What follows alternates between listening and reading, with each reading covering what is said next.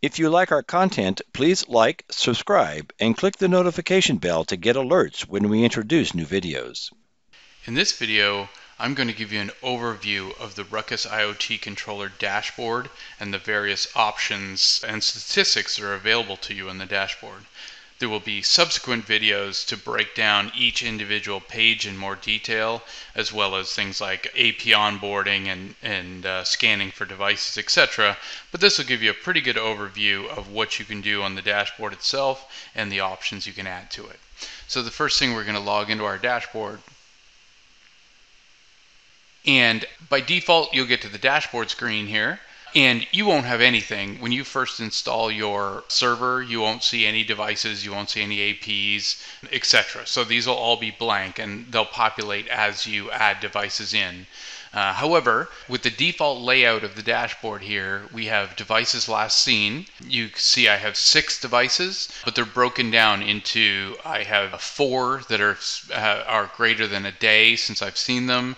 I have 1 that was seen in the last 5 minutes to an hour, and then I have 1 in less than 5 minutes. Next thing we have is the number of APs. So I have 3 APs, and I have 1 that's offline and 2 that are online and 0 that are unapproved. So if I had learned any but had yet to approve them, then they would be in there. And again, this is going to break down under Iot Ap Screen. We'll see some detail on that, and we'll get to that in a minute. Then we have IoT APs by device count. So I have 2 different APs here with devices on them. So our 610-1 has 4 devices, and our 610-2 has 2 devices. And if you click on those, then it will bring you to that device in the AP screen. So then we can see device by protocol. So I have 6 Zigbee devices, I don't have any BLE devices, and I don't have any wired devices. So those, again, as you learn them or discover them, they will populate. And IoT APs by protocol. So how many APs do I have? I have 2 running Zigbee, and I have one running BLE at this point.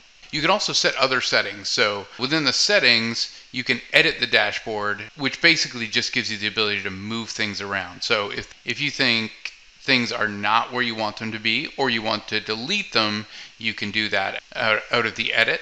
So we can say done to that. We can reset the widgets back to factory. We can change the refresh interval, how often it refreshes. We could also add a bunch of things. So we can add some default widget information should you wish to. So, it's going to add things like, what are my active plugins? So I have Contact and Eddystone, but there are other ones, Abloy and Soda and others that are available to you. Total number of APs, total devices, total beacons, total LNS hubs. So you can add all those should you wish to. Although most of that information is available to you already in the other default screens. And then lastly, reset widgets will just reset your dashboard back to factory. So that's the basic dashboard screen, as well as we have some other interesting things. So your version is up here in the top right corner. You can see what version you're running. You can see the current date and time and what time zone you're set for. This that looks like a power off is actually a log out. So, it's not going to shut the controller down. And then we can see the N+1 status. So if you had multiple IoT controller, you could see the status there. In my case, I have N+1 disabled, but you could add that if you wanted redundancy on your controllers. We also have, just looking through the screens quickly, there's the Iot Ap screen, which shows you all of your APs, the status of those APs, and if they were waiting to be approved, you'd see them in here as well. So we have 2 that are online, we have 1 that's offline, the name, their MACs, their IPs, what protocol they're running on their radio, how long they've been up for. You can scan for devices here. So if you want to scan for, Zigbee or BLE devices, you would do it there. You can delete that AP.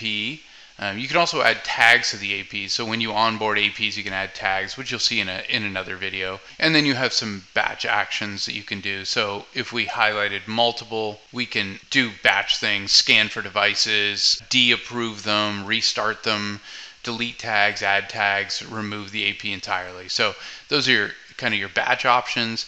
And then lastly on this screen, there's the pre-approve IoT APs. So if you wanted to have them automatically approve when they join the IoT controller, then that is where you would do that. So basically, just with their MAC address, either single or batch, you can have them automatically add in there. IoT devices. So this is our discovered devices, and again, there will be another video on discovering and the options therein. But we can see all my devices, green, they're online, their name, their MAC, IoT MAC, what protocol they are, what type of device they are. So some of mine are color dimmable lights, for example. You can see the RSSI and the quality, when the last seen was. You can blacklist it here. You can remove it, and you have various tags. And again, you have some batch actions that you can do with those. You can also do beacons rather than devices, or you can pre-approve. So again, if once they get discovered, you can have them automatically approved rather than you having to go through and approve them. Events, your events that are happening, that's pretty straightforward. So I have several radio message failures. Admin options, so lots of options within here. Things like services, so the different services that are running to make the IoT controller work. What plugins you have active. You can change your account passwords. Your VM configuration, so this is where you would change time zone or NTP server certificates, and DHCP or static IP address. Your versions and patches. So if you wanted to upload a patch, you could do it from here. Back up your database or restore a database would be done in here. Again, the same thing for the rules engine, which we'll talk about next. Licenses are done here. What licenses you have available to you, when they expire, and the count of those. You have settings here, which there's not much here, but SSH is there at the moment. And then reset and reboot. So if you wanted to factory reset your controller, or if you wanted to reboot your controller, that will be done here under admin. The rules is the rules engine. So depending on what you're trying to do, you may be running a rules engine. So in my case, I do have rules already deployed, and you can see that my various sensors are already integrated into the rules engine. You can see events happening on the rules, and you can not just see the rules dashboard, which is what this is, but there's also the configuration engine where you would configure those rules. So that is definitely another video and way outside the scope of this video, but that is, the rules engine is where most of the great action happens in here. You have LoRa, so LoRaWAN, and then the API. So the API, this is basically just documentation for the API to talk to the controller. So at the moment, at least as of version 151.021, these are the available options in your dashboard. And these will change over time. So if you're running an older version, this may look slightly different. And in the future, there will be many other options added in here. But this is where we are in the current state of things for the dashboard.